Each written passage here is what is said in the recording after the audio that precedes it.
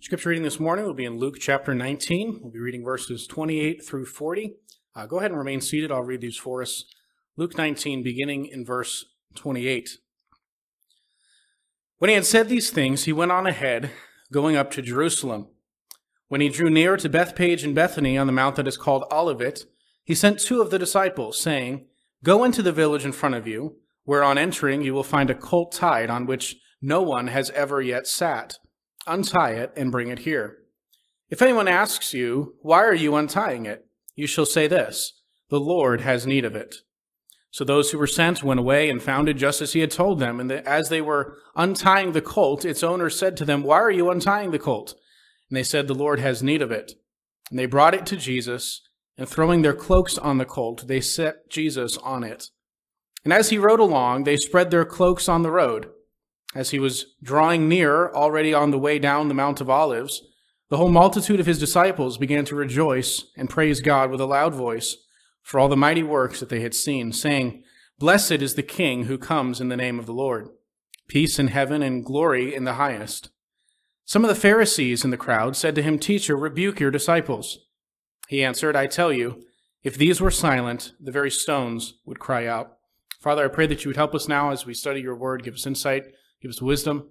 Help us to learn what it is to have a steadfast faith, a committed faith in following our Savior. In the name of Christ we pray. Amen. There's a common story that is told by many today who at one time in their life professed faith in Jesus, but now are completely uninterested in God at all. And though the details are different for different people, the overall story is the same. It goes something like this. A friend or relative invites them to church. They show up, not really sure what to expect, but primarily they just went to appease the person who invited them. They walk in the doors of the church for the first time in their life, and immediately they find themselves among some of the kindest people they've ever met. They're welcomed with a smile and made to feel at home. And these church people seem to be pretty much normal, which kind of catches them off guard a bit. Then the service begins, and while the music may seem a bit strange at first, the sermon is convicting and powerful and yet somehow simultaneously comforting. They hear about Jesus and how he died for their sins and how he offers them new life. They hear the invitation of the preacher to turn from their sins and become a follower of Jesus. And in their heart, they feel a sense of hope. Hope that their life can change. Their marriage can be improved. They can experience love and community with others. They can have new meaning and purpose in their life. And so they decide they're going to give this Christianity thing a try. They start attending church every week, getting involved in whatever ministries or Bible study groups there may be, and everything's going great. Now, they're even reading the Bible on their own now. They're learning to pray. And there's a certain excitement and hope in the heart of a new convert like this. But then as time passes, tragedy strikes. It may be that the marriage falls apart, a child dies, a job is lost, a frightening diagnosis is given. A sick loved one whom the whole church had been praying for dies. And all of a sudden, that excitement is gone. They can't understand why would God allow something like this to happen. The Bible that they once read sits on the table untouched day after day. Church attendance becomes hit or miss, and pretty soon they just move on with their life and leave Jesus in the shadows. This story is very common. When you talk to someone like this about their faith, they'll often say something like this. "You know, I tried that whole Christianity thing and it helped me for a while. I know it works for some people, and if it works for you, that's great, but for me, it's just not where I'm at right now." That's a story that I have been told many, many times. Again, the details vary somewhat, but the end result is that this person has become disillusioned with God and Christianity because of some tragedy or unanswered prayer. And so they're no longer interested in God. Maybe they even begin to question if any of it is real. Now let's step back and ask, why did their faith fail? What caused this person, this proverbial person who really represents many in America today, what would cause them to abandon Christianity like this? And I would suggest, among other things perhaps, two faulty assumptions, underlying assumptions that were present in their mind, though perhaps the person in question wasn't really even aware of them. First, a person like this often sees spiritual truth as something personal and subjective rather than objective and absolutely true. So in other words, if Jesus makes you feel better and if being a Christian works for you, then it's true. That's the first faulty assumption that many have, as if spiritual truth is just subjective and personal. Second, many people like this view their their personal happiness as the goal in life. And the reason to be a Christian is really in pursuit of that goal. So if Jesus is going to make me a happier person with a better life, if he can fix my marriage, if he can help me with my addiction, if he can heal my loved ones, then sure, I'll be a Christian. That's often the unspoken objective of many who start attending church. Instead of seeing yourself as existing for the glory of God to serve and worship him, basically the idea is that Jesus should help me. It's like a good luck charm to go to church each Sunday. And if I read my Bible and pray every day, now God really has to help me out in life. Now, what does any of this have to do with Luke 19? Well, you're going to have to wait a little while toward the end of the sermon to find that out. But those two faulty assumptions, keep those in mind because we're going to return to them later. Our text here in Luke 19 records the events that took place on what is commonly referred to as Palm Sunday. There's some debate as to whether it was Sunday or Monday. That's the type of debate I don't really care much about, but I'll just give that to you. This is the occasion in which Jesus enters the city of Jerusalem. The prophet Zechariah had spoken of this moment when the Messiah would enter Jerusalem riding on a donkey. He said this centuries before it took place. In Zechariah 9, we read, "Rejoice greatly, O daughter of Zion. Shout aloud, O daughter of Jerusalem. Behold, your king is coming to you. Righteous and having salvation is he. Humble and mounted on a donkey, on a colt, the foal of a donkey." This was a passage that brought comfort to the Jews. They believed that this coming king would enter the city of Jerusalem and deliver them from their enemies. They took that line about having salvation as meaning deliverance from the Roman army that was occupying their land.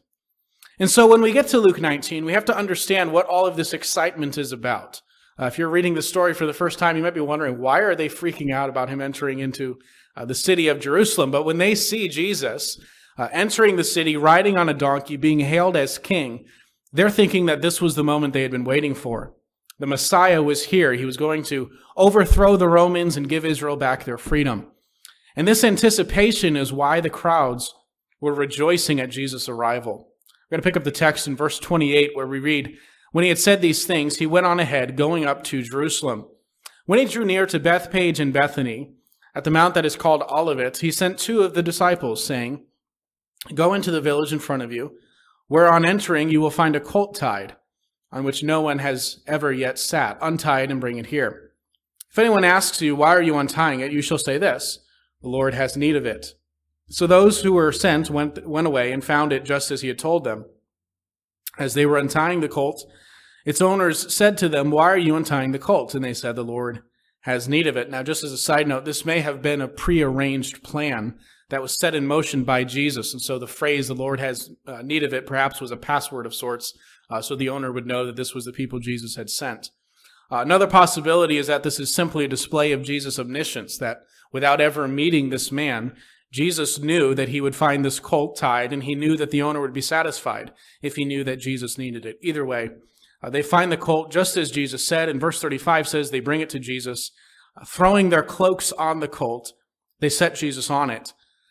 As he rode along, they spread their cloaks on the road. And John's account adds that they also cut down some branches from palm trees that were around and spread those on the road, which is how Palm Sunday gets its name.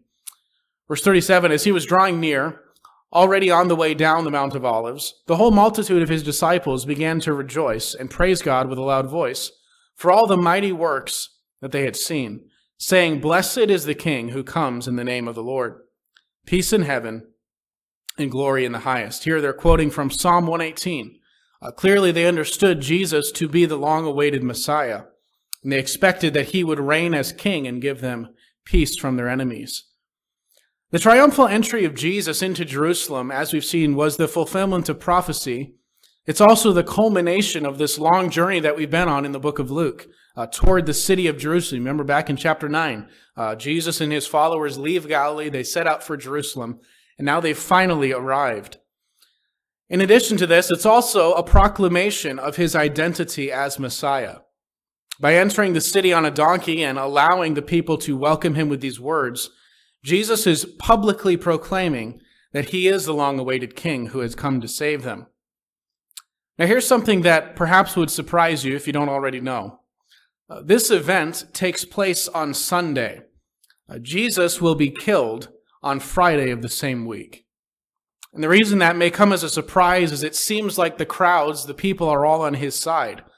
They're cheering, they're praising God for sending the Messiah to them. They're putting their clothes and palm branches on the ground before them, sort of like rolling out the red carpet as the king comes in. And yet these same crowds will be calling for his blood in 5 days.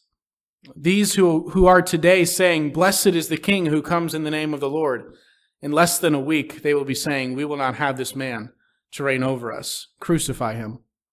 Incredible. What on earth would have caused this sudden turn against Jesus? How could people so enthusiastically welcome him, but then turn on him in such a short period of time? Well, the answer lies in the text that we looked at last week. This is one reason that I insist on preaching through books of the Bible in order, because if you study one text without studying the paragraph before it, you often miss a key point that would help explain what comes later. If you were with us last Sunday, you remember we looked at the parable of the 10 minas. And the stated reason for the parable is provided for us in Luke 19, verse 11, which says, "As they heard these things, he proceeded to tell a parable because he was near to Jerusalem, and because they supposed that the kingdom of God was to appear immediately." The crowds of people with Jesus assumed that the kingdom was going to come right now. The king would enter Jerusalem, he would rally an army of Jews and fight off the Romans. They viewed the Messiah primarily as a military figure, someone who would destroy Israel's enemies and then establish his kingdom. And they thought that this was going to happen now, immediately. Jesus told this parable to clarify that they were mistaken. He was not here to receive his throne now. Rather, he would be leaving for a time when would receive the kingdom at his second coming. That's the point of the parable, verses 12 through 27 that we looked at last week. The man leaves and then he returns after some time has passed and then reigns as king. But the people listening to Jesus apparently didn't get it. They're still thinking that this is all about deliverance from Rome. They are expecting this rebellion against the Romans to begin now. In fact, Mark's account of the triumphal entry of Jesus into Jerusalem records that some of them were shouting, "Hosanna, blessed is he who comes in the name of the Lord. Blessed is the coming kingdom of our father David." You can see what their focus is on. They think that this is their moment. And they missed the point of the parable entirely. They were still expecting the kingdom to come immediately. But of course, Jesus wasn't there to fight. He was there to die. Jesus didn't come riding into Jerusalem on a war horse. He instead came riding humbly on a young donkey. And this faulty assumption is what led the people to reject Jesus and turn on him so quickly. Because they weren't really following Jesus with a committed faith. They were following him because they thought he could save them from their enemies. If Jesus is here to overthrow Rome, then sure, I'll cast my vote in with him. But as soon as that expectation wasn't met, they turned on him. They were only on Jesus' side as long as he was doing for them what they wanted. They had a faulty view of spiritual truth. They had a faulty assumption of what following Jesus would mean for them. It wouldn't mean victory and freedom from Rome. It would mean, in many cases, death. And a fickle faith like these people displayed won't endure times of suffering and persecution. Now here we are 2,000 years later, looking back on them with our judgmental self-righteousness. But let's be honest, we don't have any governments occupying our land right now, demanding that we pay taxes and all the rest. And while our circumstances today are very different than those in which the people of Jerusalem faced, the problem of shallow, superficial faith is just as prevalent today as it was then. Remember the story that I started with. So many people are willing to follow Jesus as long as he is meeting their expectations and helping them with their problems. We really aren't that different from the crowds in Jerusalem. We welcome Jesus into our life because of selfish reasons. And as soon as difficult times come and our faith doesn't seem to be working, we abandon it. This crowd in Jerusalem is very much like the shallow soil from the parable of the soils back in Mark 4. Listen to this parable that Jesus gives and the explanation that follows. Beginning in verse 1, it says, "He began to teach beside the sea.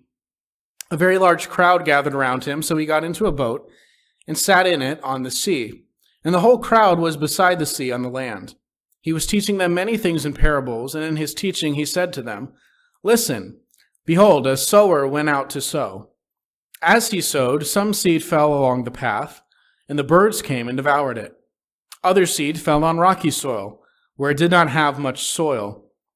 And immediately it sprang up, since it had no depth of soil. When the sun rose, it was scorched, and since it had no root, it withered away. Other seed fell among thorns, and the thorns grew up and choked it, and it yielded no grain. And other seeds fell into good soil and produced grain, growing up and increasing and yielding 30-fold, 60-fold, and 100-fold. Later, when he was alone, the disciples asked Jesus what this parable meant, and he gives the following explanation. He tells them that this is about people who hear the word of the kingdom, the gospel of Jesus, and how they respond to it. Verse 14 says, The sower sows the word. And these are the ones along the path where the word is sown. When they hear, Satan immediately comes and takes away the word that is sown in them. In other words, they just don't even understand the gospel. They hear it, but it never sinks in. Verse 16, these are the ones sown on rocky ground, the ones who, when they hear the word, immediately receive it with joy. Now, this is the type of person we talked about at the beginning. Just like the people in Jerusalem, this is the person who hears about Jesus and immediately and enthusiastically responds to this news with joy. They're excited to follow Christ, shouting, praising God. And then verse 17, they have no root in themselves, but endure for a while. Then, when tribulation or persecution arises on account of the word, immediately they fall away. When things don't go the way that they expected, when things become difficult, they turn their back on Jesus. Verse 18, others are the ones sown among thorns. These are those who hear the word, but the cares of the world, the deceitfulness of riches, the desires for other things enter in and choke the word, and it proves unfruitful. This would be someone like the rich young ruler that we studied a few weeks ago. Someone who had an interest in Jesus, but was unwilling to give up control of his life and, in his case, of his wealth in order to follow Christ. Verse 20, but those that were sown on the good soil are the ones who hear the word and accept it and bear fruit, 30-fold, 60-fold, and 100-fold. These are the truly committed followers of Christ, men like Zacchaeus, who were willing to follow him even if it was going to cost them. So what's the point of all this? Really, the question is, what kind of soil are you? Or to ask it another way, what kind of faith do you have? Committed faith or fickle faith? Are you here today in church because of some perceived benefit that you might receive? Or are you here today because you have committed your life in service to Jesus?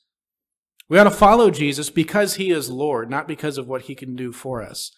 Now, I'm not suggesting that following Christ cannot improve your life at all. Of course, Christianity has helped many people with their marriage. It's helped parents to raise their children well. Following Christ brings joy and purpose to your life, and God can and does answer prayer, not at all intending to suggest otherwise. Those are benefits that often come as one becomes a Christian, but those should never be the basis of our faith. If you're a Christian because you want God to fix your life or answer your prayers or some other self-centered reason, those are flimsy reasons to follow Jesus. That kind of self-centered interest in God won't last through trials, because as soon as he fails to meet your expectations, you'll have lost the foundation of your faith. When tragedy comes into your life, or when prayers go unanswered, or when God allows something to happen that you just can't understand, in that moment you will either turn your back on him or run to him. You'll either remain a committed follower or you'll abandon him. And what will determine your response is the nature of your faith. Why are you a Christian? Why do you follow Christ? The reason that we ought to follow Christ isn't subjective. It's not based on whether we have a warm, fuzzy feeling or not. It's the objective facts of who he is. The reason to follow Jesus has nothing to do with you and everything to do with him. He is the God who made us. He is the Lord who is sovereign over all things. He is the King to whom we must submit. He is the Savior who can free us from our sins and give us forgiveness and eternal life through him. And he is the only one who can. Those are objective facts that will never change, and they should be the foundation of our commitment to him. Not some subjective feeling or self-interest in how he might improve my life. No matter what happens in your life or mine, those truths about Christ and who he is will never change. And so if that is the foundation of your faith will stand in the midst of trials. Well, as I said, we are very near the end now. In the weeks to come, we will see the religious leaders of Jerusalem plotting to kill Jesus. The crowds will turn on him and demand his death, and even his closest followers will abandon him in fear. There are very dark days ahead in the coming chapters. And this triumphal entry into Jerusalem is sort of like the last high point of his ministry. Of course, it's very shallow. It's not as genuine as we would like, but it is sort of the last hint of popularity that Jesus has. Very soon, the tides will turn. And even here, there is a hint of the hostility that Jesus will soon face. This spectacle of the crowd shouting and rejoicing, praising God, it enraged those who opposed Jesus. And so in verse 39, we're told that some of the Pharisees in the crowd said to him, "Teacher, rebuke your disciples. Tell them to stop." This was an outrage to them. They refused to even consider if perhaps the crowd was right, and this was the Messiah.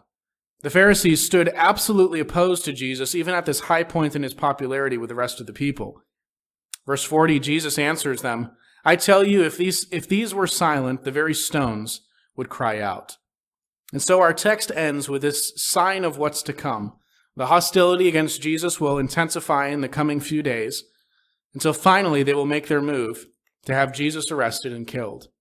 And that did not fit the expectations of the Jews at all. They expected the king to destroy their enemies and reign in Jerusalem, and instead he died at the enemy's hands. Yet this was the very means by which God would provide salvation.